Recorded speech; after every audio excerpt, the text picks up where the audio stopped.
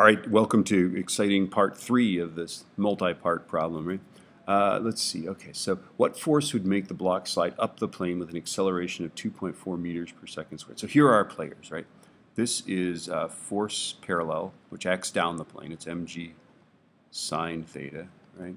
This is the force perpendicular, which we don't really use, but it's mg cos theta. We don't use it directly. We used it to calculate this. This is the force of friction kinetic, right?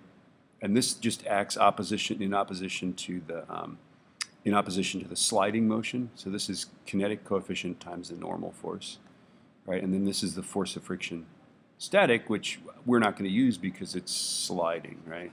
So this guy, this is mu static times the normal force, and we're not going to use this, right? Okay, so an unknown force is a player, right? That's one of the players. This guy's a player acting down the plane. And then let's see, it's sliding up the plane. We'll figure this out. Okay. If the box is sliding up the plane, I think that the kinetic friction would be down the plane. Right, so we've got 15.430 down the plane. That's because the friction always opposes the sliding motion. If we're sliding up, friction's down. If we're sliding down, friction is up. It always opposes the motion. Okay? The parallel force is always down the plane. Okay? So this is negative 21.502, and that's the parallel force, right?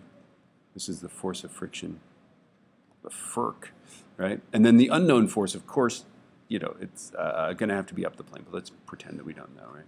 So there's some unknown force, okay? And now we just set it up. We're doing F equals ma,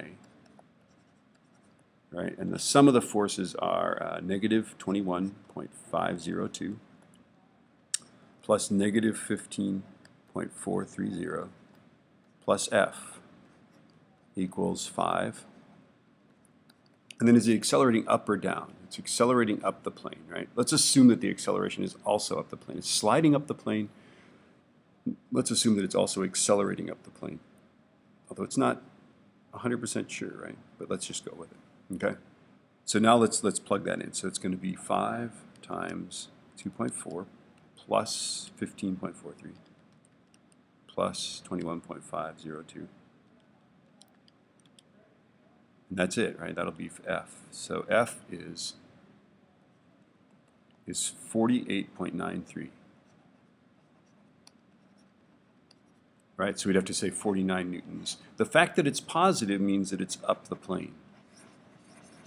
Yeah?